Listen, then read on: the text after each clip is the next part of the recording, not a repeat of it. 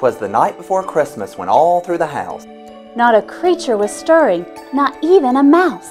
The stockings were hung by the chimney with care, in hopes that St. Nicholas soon would be there. The children were nestled all snug in their beds, while visions of sugar plums danced in their heads.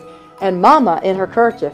And I in my cap had just settled down for a long winter's nap. When out on the lawn there arose such a clatter. I sprang from my bed to see what was the matter. Away to the window I flew like a flash, tore open the shutters and threw up the sash.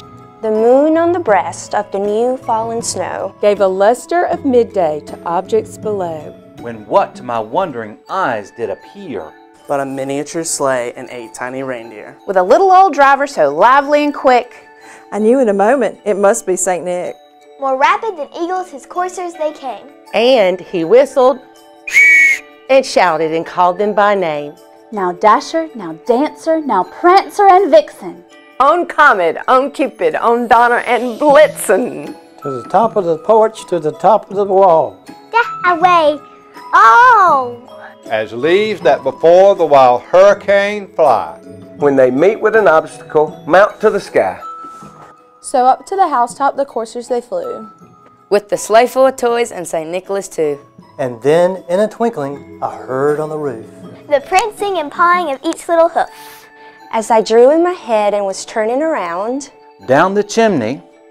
St. Nicholas came with a bound. he was dressed all in fur from his head to his foot. His clothes were all tarnished with ashes and soot. A bundle of toys he had flung on his back. he looked like a peddler just opening his pack. his eyes how they twinkled, his dimples how merry. His cheeks were rosy and his nose like a cherry. His droll little mouth was drawn up like a bow. And the beard on his chin was as white as the snow. The stump of a pipe he held tight in his teeth. And the smoke, it encircled his head like a wreath. He had a broad face and a little round belly. That shook when he laughed like a bowl full of jelly. He was chubby and plump, a right jolly old elf. And I laughed when I saw him in spite of myself. With the wink of his eye and the twist of his head. Soon gave me to know I had nothing to dread. He spoke not a word and went straight to his work. And filled all the stockings, then turned with a jerk.